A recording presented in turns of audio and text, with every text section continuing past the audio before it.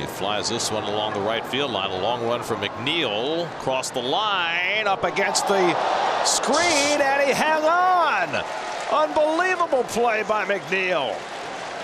He knew the net was there, so he was able to fling himself into it and catch the ball before it got to the netting.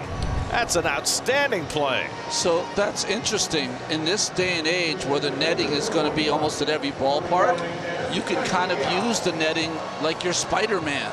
Showing off his spidey sense. Slicing towards the line, over comes McNeil into foul ground, reaches out, makes the catch, crashes into the protective netting, and holds on. Oh, what a play by Jeff McNeil. We've never seen a player use the protective netting. I mean, obviously it's new around most ballparks to even have it that far out, but no one has used it like a trapeze artist like Jeff McNeil just did. That was great.